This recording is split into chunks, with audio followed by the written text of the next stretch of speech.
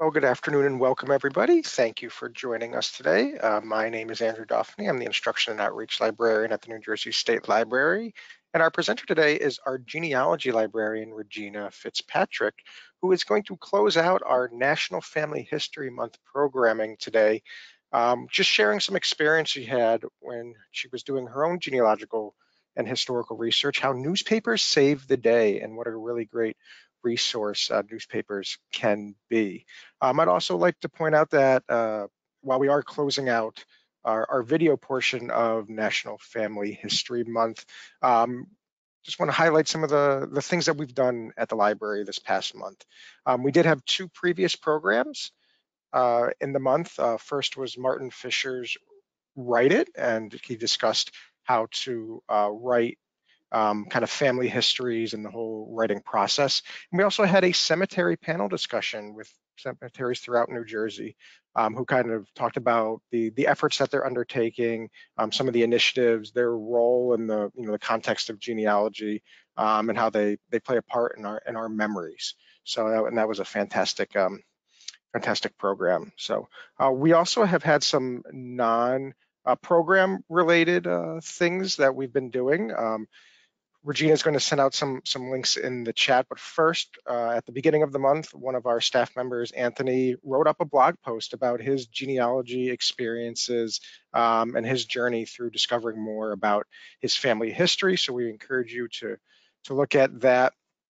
One of our other reference librarians, Heather, decided to do some research on really New Jersey's only known witch, and went through and did a very, very nice write-up about the history of her and a lot of the research and resources that she used to find out some more information about her.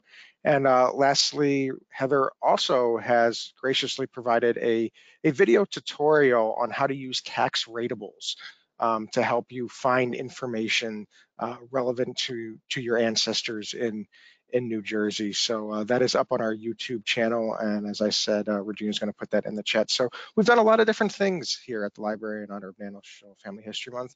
And we'd like to thank you for joining us as we kind of close out the celebration. But as always, genealogy lives on every single day. So please use a lot of the resources we have to kind of help you. Regina, we'll be taking your questions at the end of the program today, and in GoToWebinar, there is a Q&A feature that you can use. It's a questions box. Just type your questions in there, and we'll be happy to answer them. There is a survey that'll be available at the end of the webinar. If you have a chance, please fill it out. We love hearing from you and getting your feedback as we move forward with our programming here at the library. And lastly, just to point you out for some more information, Regina has created a genealogy research guide at the link on the screen there. It has everything you need to know about about genealogy research, from how to start conducting, sources to use, databases that are available. All of our past genealogy related videos and programs are linked on there, so you can find some really great information there. So I encourage you all to look at that. So that is everything that I have for you. So it is my pleasure to turn it over to Regina. Hi, everyone. Give me just 1 second.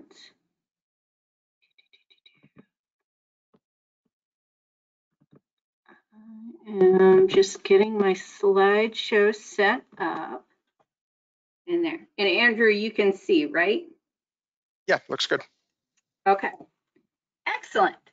So we will get started. Hi, everybody. I'm Regina.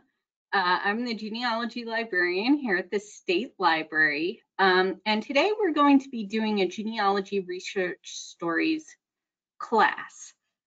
For those of you who are not familiar, the Genealogy Research Stories series is not an instructional series. So, an instructional class on newspapers would be where I was kind of guiding you through resources and how to use them and best practices. The Genealogy Research Stories is instead a way for me to tell you some fun and interesting stories. I hope that the information does have a little bit of instructional value, but that's not the main focus of the series. So I just want to be completely upfront about that. However, in the Q&A portion, I am happy to provide additional instruction and advice to you. So today we are going to be talking about newspapers and how newspapers, for me and my research, have saved the day a couple times. So I'm very excited to talk to you about that. I'll be taking questions at the end. And just to let you know, I'm anticipating this presentation to be fairly short, so we will have plenty of time at the end if you have, a little bit more in-depth research questions. Before we begin, I am going to give one bit of instructional advice to you. I know, particularly for New Jersey, a lot of the records aren't online, and people are trying to rely on things that they can find online. So often, if somebody's blocked by getting to something because of a paywall or because something costs something, they'll say, okay, well, what's a free way that I can access or try to get at this information another way? And their first thought is to turn to a newspaper.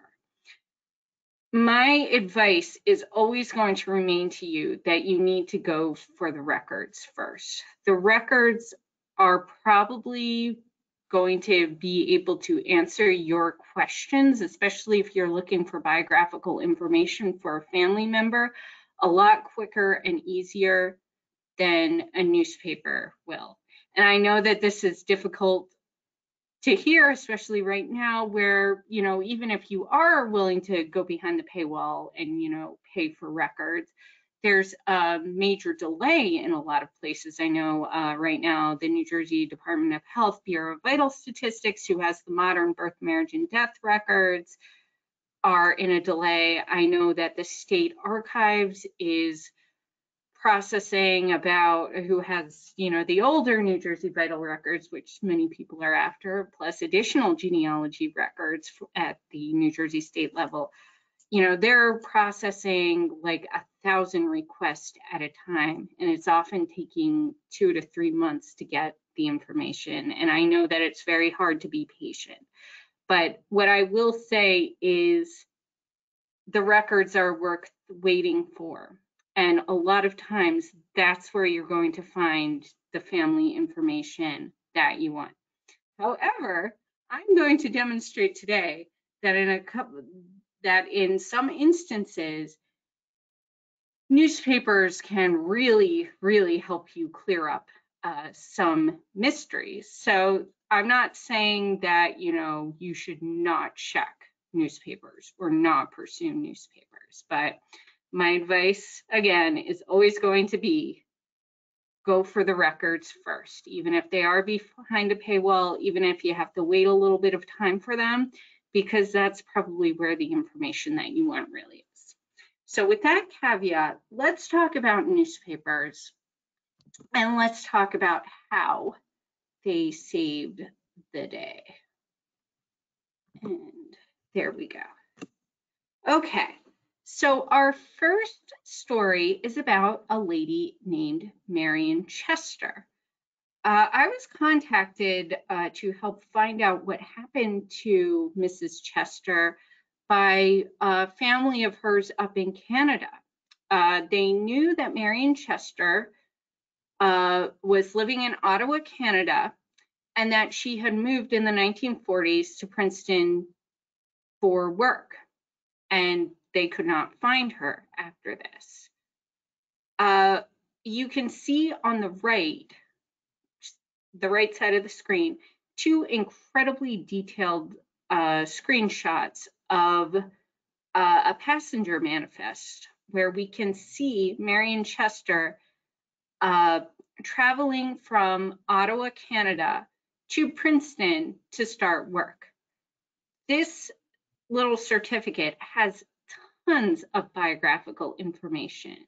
We get her full name, including her maiden name as her middle name. We know her birth date. We know how old she is. We know what she does for a living. We know her last known address. We know who her father is. She has emergency contact information on here for her father, William Mason, which confirms her maiden name. And we have his address where he's living in Scotland. We know who her employer is going to be in Princeton, New Jersey, and the address where she's going to be living.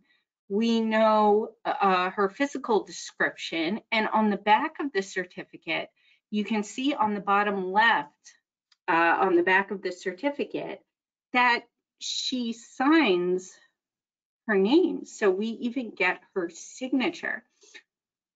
And we also know, excuse me, when she's traveling, there's an interesting note on the back. We know that her employer is an Army lieutenant named Frederick A. Milholland, and he filed a note at the U.S. Embassy in Ottawa that gives us what her set salary is going to be. So we even know that when she gets to Princeton, she's going to be making $80 a month. So we know quite a lot about her up to this point. However, after this record on the right of your screen, she disappeared, and her family was at a loss to figure out what happened to her. Did she stay in Princeton? Did she go back to Canada when she was done being employed? Did she even emigrate back to Scotland? We don't know. So I started doing research on Marion Chester. And since this was the 1940s, and I started looking at the census. However, unfortunately, since the 1950 census has not yet been released, we only have the 1940 census to work with. So I started researching the Milholland family. I figured, if they were well-to-do enough to hire a servant, maybe there would be news and information about them around that I could find, and maybe somewhere in passing I would find reference to their servants, including Marion Chester. So you can see below that I have a screenshot of the 1940 census with the Milholland household. And I actually found quite a bit of information on this family, and I was able to pass this on initially to the researcher, and she was actually able to reach out to some descendants who remembered Marion Chester via Facebook, and they were able to tell her some interesting stories.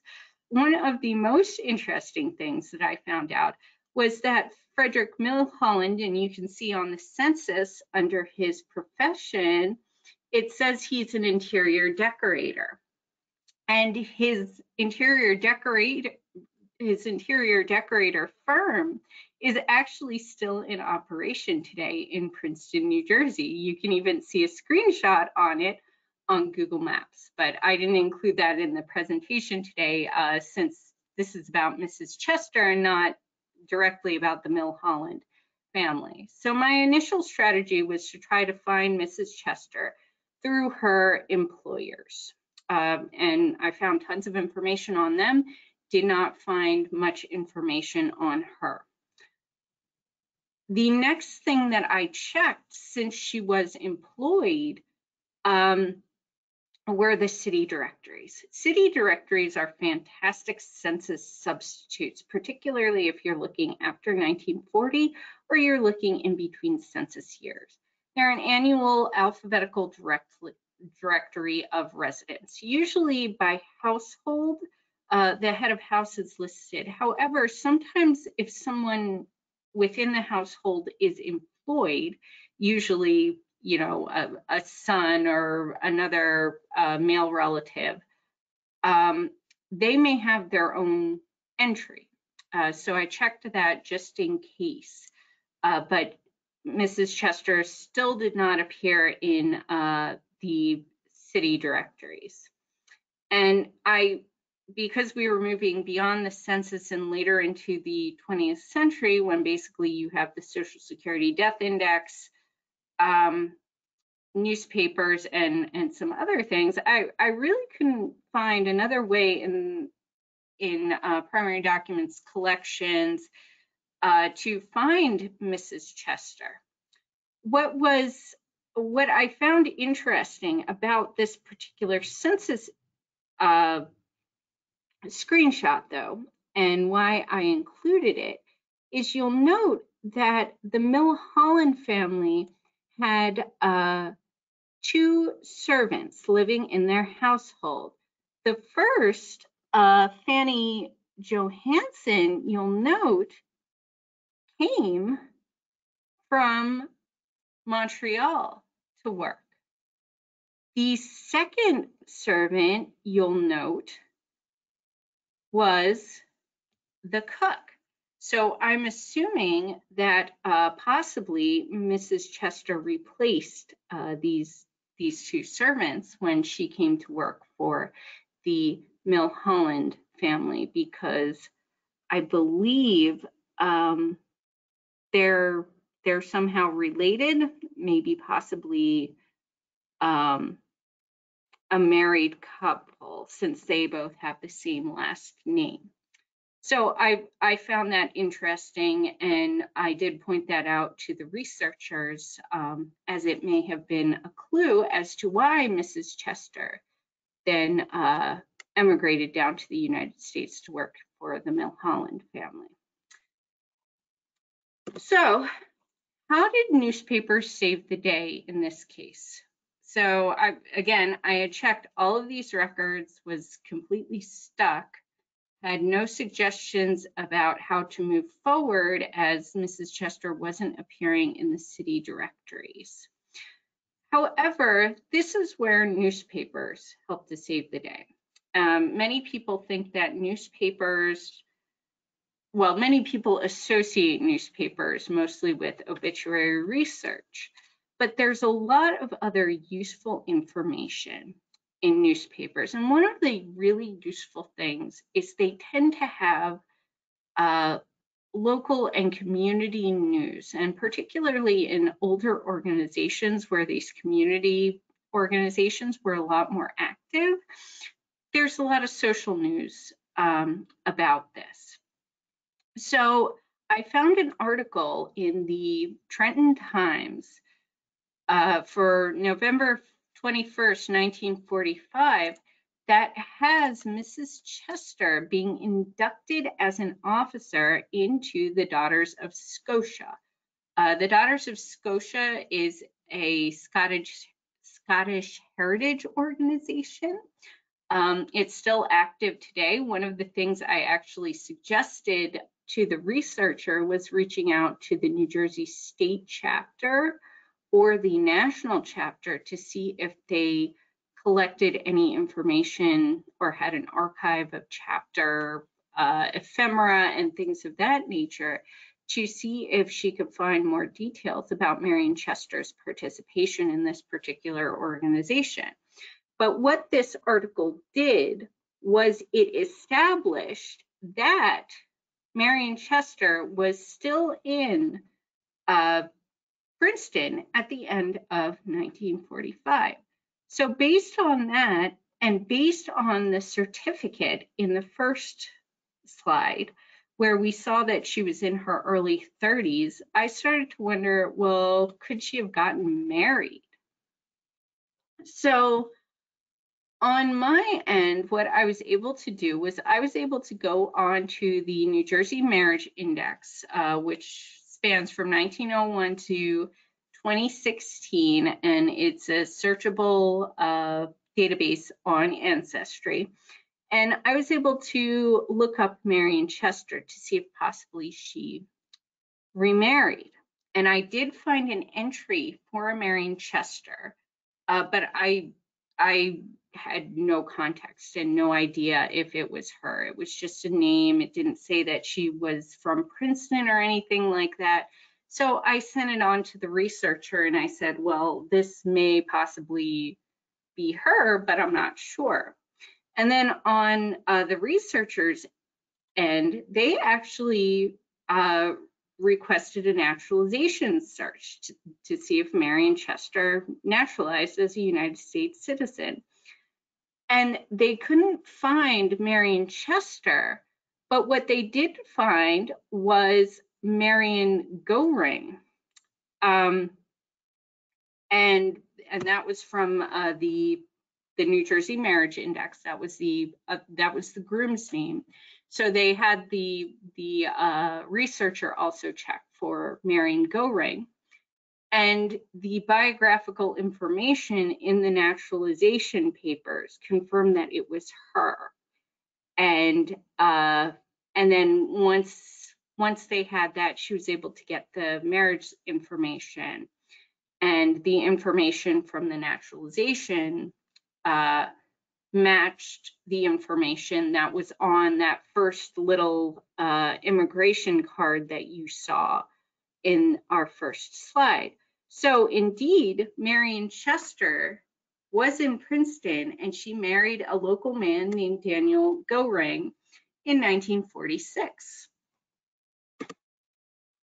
So basically, that newspaper article helped us get at the records that had the biographical information that we needed to confirm Marion Chester's identity. Once we had that information, it opened the floodgates, and it gave us the information that the researcher really wanted. She wanted to know what happened to Marion Chester and if she stayed in Princeton. So what happens is, once we have the correct last name, we finally start to see Marion and her husband Daniel on city directories. And we know that they lived in Princeton from 1949 through 1976. I was also able to check her in Find a Grave and confirm that she and her husband were lifelong New Jersey residents, and that they are buried in a cemetery in Princeton. So they stayed in the Princeton area the rest of their lives. I was able to find both of their obituaries in the Trenton Times, and in Marion's case for Daniel, and in Marion's case in the Princeton Packet, which is a little local community newspaper. And I have Marion's obituary to the right of the screen. And from her obituary, of course, and this is what most people think of when they think of newspapers, and of course the obituaries have tons of biographical information.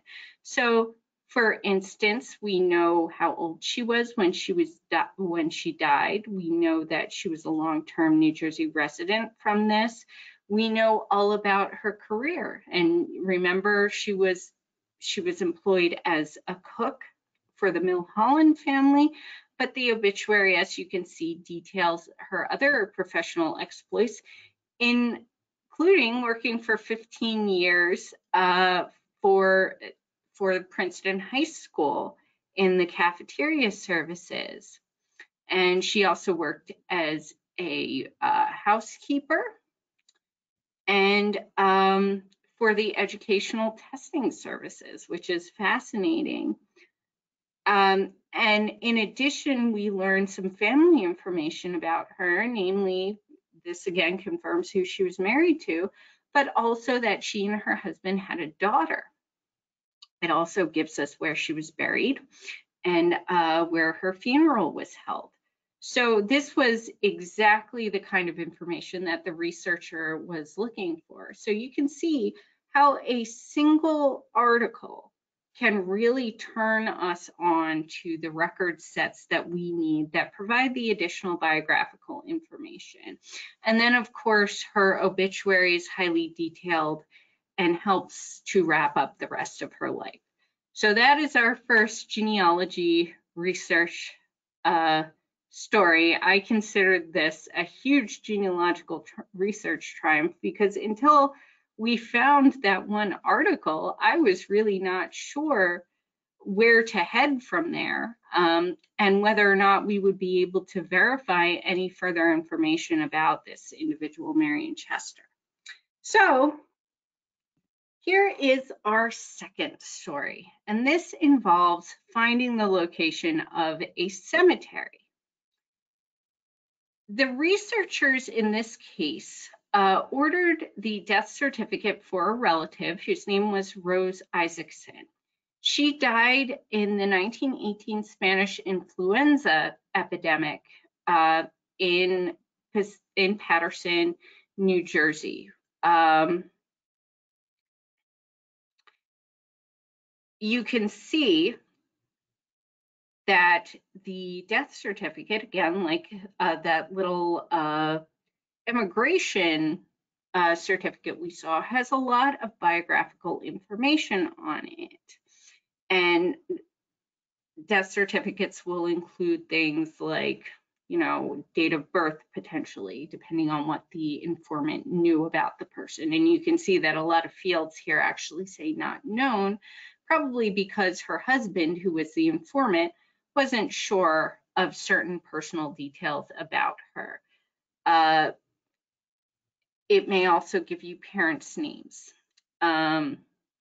It will give you usually their last place of residence, where they were living. So for instance, this down on the lower right of the certificate, we can see that Rose Isaacson was living at 22 Erie Street in Paterson. We know the length of her illness, what she died of. And then finally, what in detail that people are usually after is down on the right side, you have the date of burial, and you have the place of burial as well. And you can see that under the place of burial, it says Duck Farm Cemetery. The researcher wrote to me because she couldn't find any record of a cemetery named Duck Farm Cemetery anywhere. And basically she was wondering if, because, you know, the rate of death during the Spanish influenza epidemic was so high, that maybe the county or, you know, the city of Paterson maybe found a farm or something and bought some of the land, or commandeered it, or the farm donated it as a burial place specifically for influenza victims. Because we could not find, well, she couldn't find it, and she reached out to me, and then of course I initially couldn't find anything. So we were at a place where we just had absolutely no clue what this cemetery was. Now, Passaic County, where Paterson is, does maintain a list of cemeteries. Duck Farm isn't one of them. Find a Grave doesn't have a cemetery that's anything even close to something that says Duck Farm. I did some research. I think I literally Googled Duck Farm Paterson, and I found an old historic, an old kind of remembrance memorial to this organization called Abrams Duck Farm. And they would have a summer picnic there, and there was this cute little article with you know, pictures of people gathering at the duck farm. But the duck farm wasn't a cemetery. Nothing in the article said anything or indicated anything about the duck farm being a cemetery. The duck farm was also not in Patterson itself. It was in a town, and I'm sorry for locals, I'm probably going to butcher the pronunciation because I've never been up there. But Totowa, New Jersey, which is right adjacent to Patterson. But you know, the woman was a resident of Patterson. She died in Patterson, so I had assumed she would be buried within the city of Patterson. The other possibility that I was thinking that was possibly Duck Farm Cemetery was a nickname for one of the cemeteries on the list. And I kind of guessed if the cemetery was in Totowa, New Jersey, that possibly it might be, maybe it was adjacent to this duck farm, and maybe that's why it was known as Duck Farm or Duck Pond or something cemetery. So we looked, and you'll note on the right of the screen, our picture of the cemetery is of the entrance of the A.M. White Lodge Cemetery, and that is a little clue for you. So again, newspapers saved the day here. I had absolutely no idea where to go with this. You know, I had searched all these lists of cemeteries in Passaic County. You know, the only thing that I could guess is potentially there was this duck farm, and potentially, you know, maybe the cemetery was right adjacent to this duck farm, but who knew, right? Like I had no way of verifying that. So I went to a colleague of mine, and I was like, okay, you know, I'm gonna have to tell this lady that I'm striking out here. Do you have any other ideas of things to check? And my colleague actually had access to another one of our colleagues' private newspaper subscription database. And so she was actually able to go on, do a search, and we found the article. She found, I did not do anything. I just came to her and was like, I have no idea what else to check. Do you have any ideas before I have to write this lady and tell her that I struck out? And she found this article to the right. Now you'll note that Rose Isaacson died in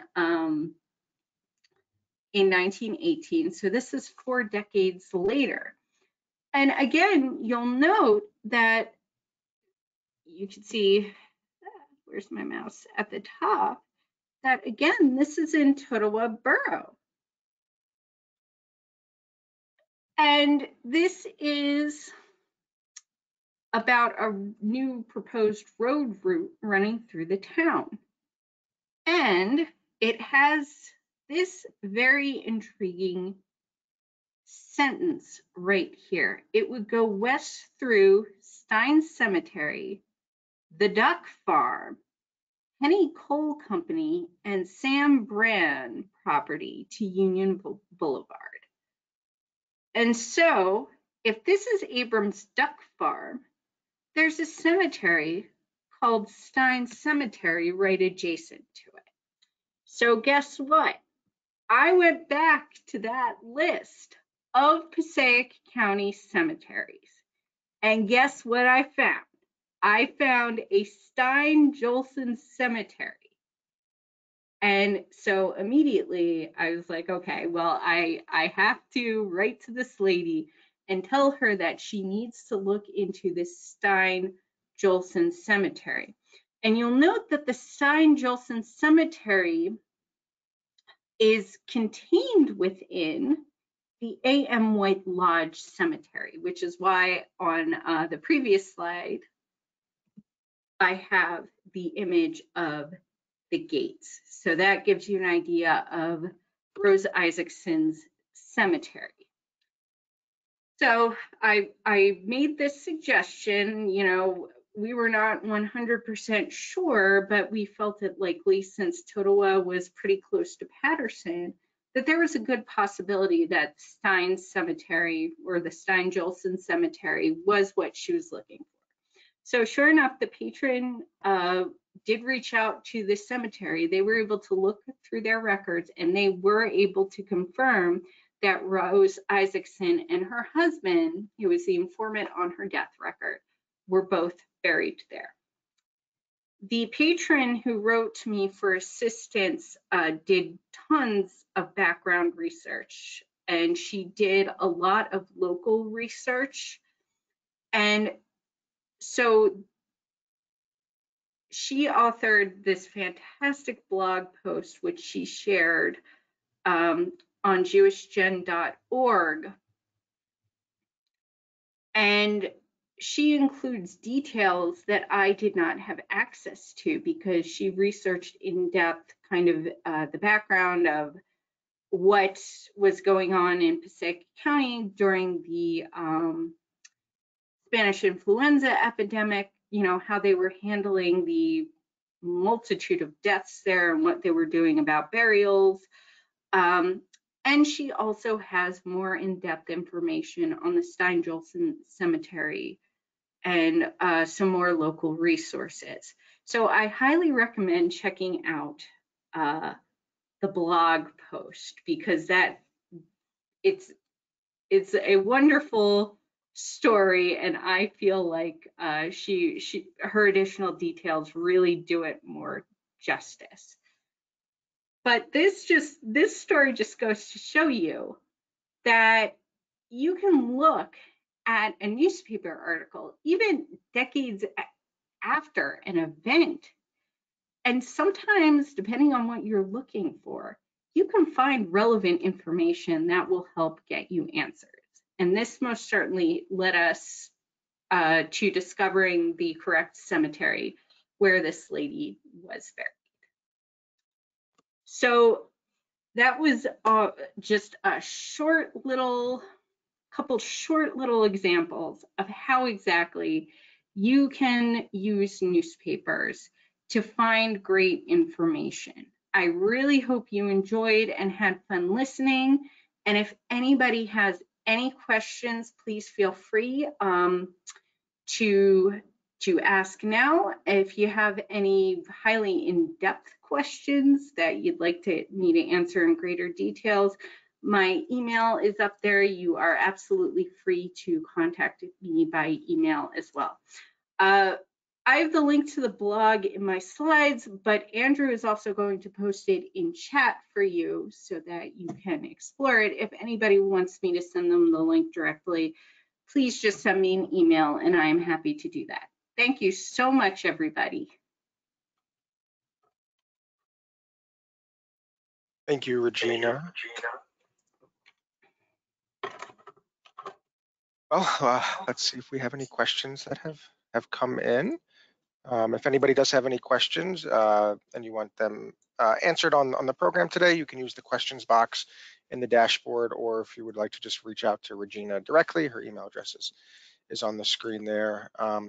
And just somebody sent a kind of a word word of advice is that Veterans Day is often a day when Ancestry and others, including like Fold 3, may offer a free day, so you can get around their paywalls. So just keep that in mind. Look out for those if you're struggling with that aspect. So the first question we have is, when will the 1950 census be released? It's going to be pretty soon, I think. I think it's 72 years. So 1950 plus 72, is that 2022? I'm sorry, I don't have my calculator in front of me. It might be 2022 or 2023, so it's coming soon. Unless I'm a decade off. Is my math that bad? Andrew, do you have No, that's right. It's a 2022. calculator? Yeah. Yeah, so my guess is it'll be sometime next year. Were you able to scan for Mary and Chester in the 1945 newspaper, or did you read through the section on community news? Yes, so here at the State Library, we're really lucky. We have access to the Historic Trenton Times newspaper database, which goes from 1893 to, 1892 to 1993. So all I had to do was type in her name, Marion Chester, and I probably put Princeton in there. And that's how I found the articles. We do also here at the State Library, and by the way, for those of you who don't know, right now we are open for research appointments. So you can come in and you can do your research weekdays. Right now, our visiting hours are 10 a.m. to 3:30 p.m. I highly recommend you make a research appointment with us. When you come on site, you have access to our collections and you have access via our computers to our databases, which include the Historic Trenton Times newspaper database. If anybody on the program would like to make a research appointment to come in, you can just send me an email. You can also email refdesk@njstatelib.org. That's our general reference email, and research librarians will be happy to get you set up with an appointment. But one of the collections we also have on microfilm, we have the Historic Trenton Times from 1893 to the present. Well, I don't know how far up our microfilm goes, but we have the newspaper, the Trenton Times, up to the present. I can't remember how far up it goes on microfilm, but I think it's pretty far into the 21st century. So if you are not as comfortable with computers and like microfilm, you do have the option of browsing and scanning that way as well. So that's just an FYI. We have some sleuths in the audience that said that in April 2022, the 1950 census will be available. Yay, good. What are the main sources of newspapers you look up in New Jersey? Well, it depends on where your ancestor was living. That's always going to be the most likely place you're going to find them. So at the State Library, we have 20 of 21 of the New Jersey counties. We have newspapers representing 20 of the 21 New Jersey counties. A lot of these are only like the most recent 4 months of papers, but we do have several newspapers going back into the 20th century and some that are into the 19th century. We have a couple of papers that go back into the Revolutionary War era as well. And we have a publication called the Extracts of New Jersey, Extracts from American Newspapers Relating to New Jersey, which cover from 1704 to 1780. It's a published series from the early 20th century. You can also find it digitized online. That is massively useful for colonial research. Those of you who know me know that I am obsessed / stalking one of New Jersey's earliest governors, Jeremiah Bass, and I'm doing his family's genealogy. So I have found that publication highly, highly useful in my Bass research. So we have a fairly comprehensive collection. And that's here at the State Library. The State Archives, who's our next door neighbor, who's also open right now for research appointments, has a nice 19th century collection of New Jersey newspapers. However, if we don't have something or the archives doesn't have a paper, it's always good to reach out to a local public library or local historical society, because they are far more likely to have the local newspapers. So if you're researching your ancestor, you're always going to try to know, where they were residing at the time an event occurred in their life that you're interested in. And then, you can always reach out to us. You can reach out to the archives to see what our newspapers holdings are for that particular area. And then if we don't have it, I'm always going to direct you to a local public library to see if they have it for the time period that you want. The next question, you kind of touched on how far back in time do New Jersey newspapers go? So. It varies from place to place. Like, for instance, in Trenton, we have, I'm just going to call it the Daily True American. It has in the New Jersey State Gazette, it has 5 or 6 different titles. This newspaper started out being published in Burlington in 1777. It eventually moved to Trenton, and that was kind of the state of New Jersey's official newspaper. And that lasted in Trenton under several different names up until the early 1940s. So that's an example of an incredibly prolific and long-lived paper that we have access to here at the State Library. But it varies from place to place. Some newspapers last for decades, others only last for a few years. So it depends. If I have a New Jersey State Library card, do I have access online to the archived newspapers? No, well, if you are a state employee or a Thomas Edison State University student or staff member, then yes, you probably do have access, remote access to our paid subscription newspaper databases.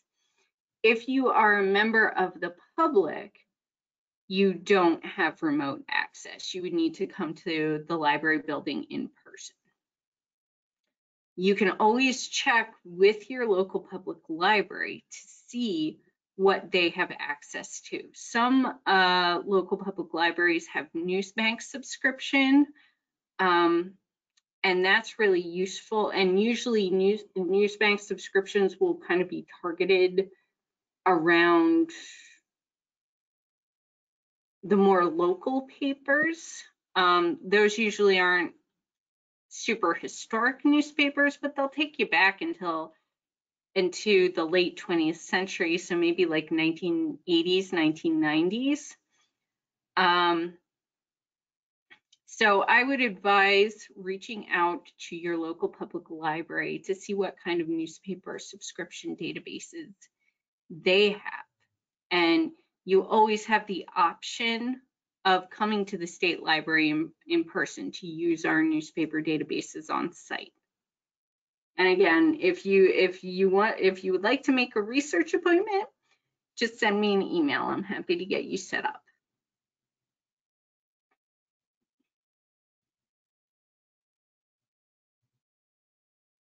Question is, will there be more remote webinars sponsored by the New Jersey State Library? As the coordinator, I can say we have webinars all the time going on right now. We usually have anywhere between 4 and 6 a month. And I'll post a link to our library calendar or event calendar in the chat. So please check out our calendar. It's updated all the time with new things as I can get them scheduled. And you can always check out our YouTube channel as well. And I will post that in the chat too, because that has all of our pre-recorded webinars on it well. So if there's something that you missed, that you want to look at, or just kind of see what we've been doing, we have that as available as well for all of our past programs. So we've been doing a lot of programs We used to have them in person, but because of the pandemic, we switched it to remote, and we've been doing that. So we have a comment. The Plainfield Public Library has a good newspaper collection, and the staff really knows tips to help you find items. Yep, your local public library is usually a fantastic resource. And they're more likely to know than me off the top of my head, about what's available locally and kind of what you can expect to find in a more local paper as well. Have any tips on trying to search through a newspaper that might not be digitally reproduced or have the character recognition software? So if you're just looking on a roll of microfilm, it becomes imperative that you use records to try to narrow down your date range. So you don't necessarily need a birth, marriage, or death certificate, but if you can find the family on the census, or if you can find them in city directories, and you can narrow down a date, because especially if you're looking for through a daily newspaper, even a small daily newspaper, and you only know a year, that can get really, really overwhelming fast. So if you're looking for an individual and you're looking for a major life event like a birth, marriage, or death, I'm always going to suggest that you try to hit those records first, even if you have to go behind the paywall like we discussed, or you have to wait a few months. But if you're looking to answer a specific question, like with the Duck Farm Cemetery, like, well, what was the name of this cemetery? And you have a general idea of when you would be looking.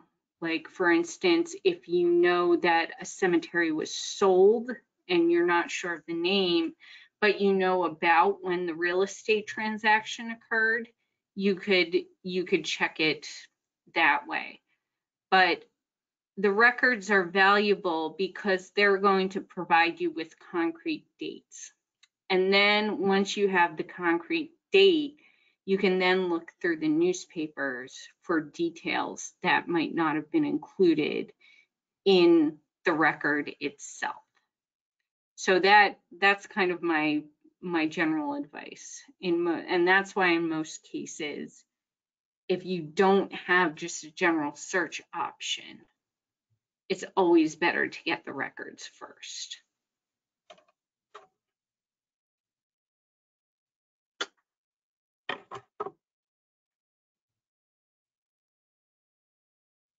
How do you look up people who resided in mental institutions? So that can be very hard, especially if we're talking back in the day. There was a lot more shame and stigma than there was now. So unless somebody was committed for a criminal offense or anything like that, I would think that would be something that people's family would want to keep out of the newspaper, not include in the newspaper. For New Jersey, if a person was institutionalized in a state institution, the state archives may have records. However, you are going to have to jump through some hoops to get to those because of New Jersey privacy laws. There's nothing that in New Jersey privacy laws that unblocks or unseals records. They stay confidential. So I think the rule is, and please check with the archives first, because I don't want to give you misinformation, but from what I remember from working there, only direct descendants of the person, and you have to be able to prove this, if they are deceased, can have access. to their records. So you're going to have to work with the head of reference over at the state archives if your relative was institutionalized in a state facility in order to get those particular records. There may be different rules if your relative was institutionalized in a private facility or a county facility. And what you would probably need to do if it was a county facility, you might need to contact the county government in order to find out how to access those particular records and if the rules are the same as the state.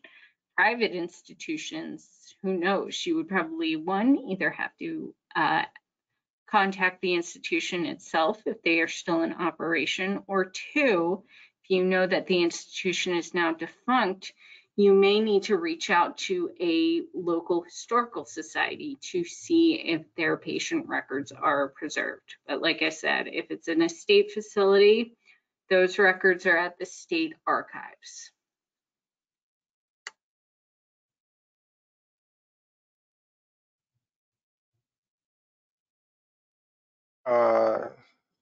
Person followed up 1930s and after, can't find a death date for an inmate with a common name.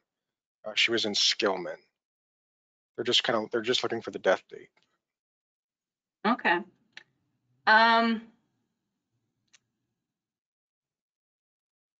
So what I would do then is I would reach out to the state archives. Their email is njarchives@sos.nj.gov, and give me a second, I'll put that in the chat. And just email the state archives and see how you can access the records and what kind of proof you would need to submit to get them. I don't know that the patient records would have a date of death, but what the records might do is it might confirm when they were there. The thing that you have access to now without the patient records, you have access to the New Jersey Death Index, which I will also put in the chat. And you can check for that person's death record. The death record will definitely have the exact date of death. And again, you would be writing to the Bureau of Vital Statistics to get it remotely. If you are in the area, however, you can make a research appointment for the state archives, or you can hire a professional genealogist to go to the state archives on your behalf. They have the microfilmed copies of the death records for in-person use only, available up to 1960. If you have the opportunity to go to the state archives, I highly recommend it. You get to go in, you get to look at the microfilm yourself.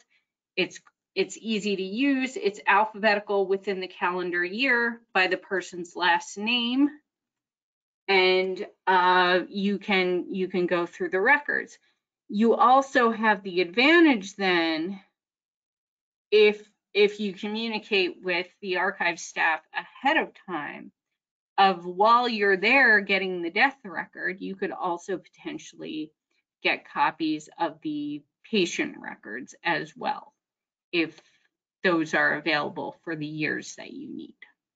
So let me put, oh, and the New Jersey Death Index is a searchable database on Ancestry. If you don't have Ancestry access, which you probably do through your local public library, they have Reclaim the Records published the indexes online at newjerseydeathindex.com. I'm trying to remember what years are missing. A good chunk of the 1930s might actually be missing, and I can't remember off the top of my head. So don't get discouraged if you search the death indexes and your person doesn't come up. So that caveat. I'm just typing in the archive's email address into chat now.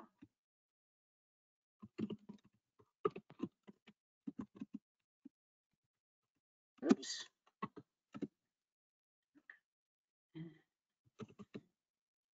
Looks like that is all the questions that we have.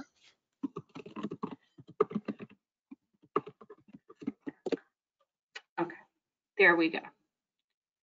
Yes, Virginia just posted some stuff in the chat for you all to look at. So, well, I'd like to then thank this opportunity to thank you, Regina, for presenting and kind of rounding out our National Family History Month programming.